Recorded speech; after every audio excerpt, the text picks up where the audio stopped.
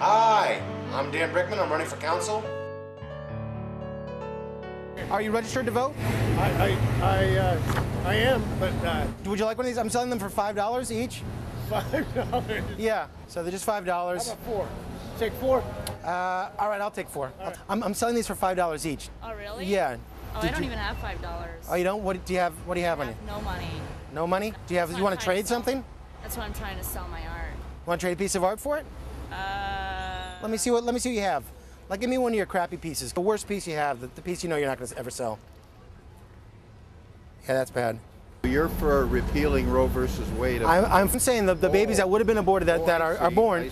Let's have those unaborted babies become like a workforce for the government. High school students with a C average or below after their sophomore year are expelled from school and cannot go back to it. So many kids give up on themselves. Yeah, that would probably work.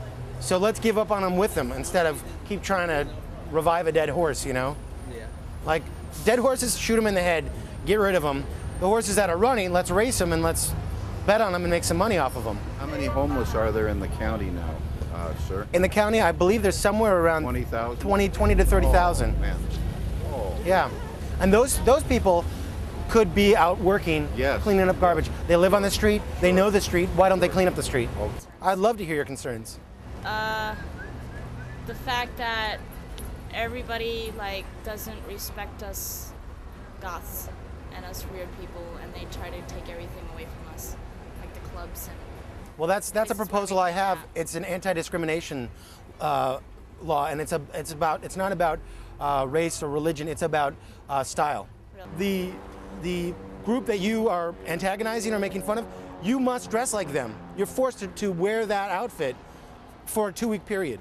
Penalizing them, making them pay a fine, that's not going to do anything. Making them dress up like a goth and feel how ridiculous that is, then they'll walk around and they'll see, okay, I understand now your pain that you have. You know what I mean? Yeah.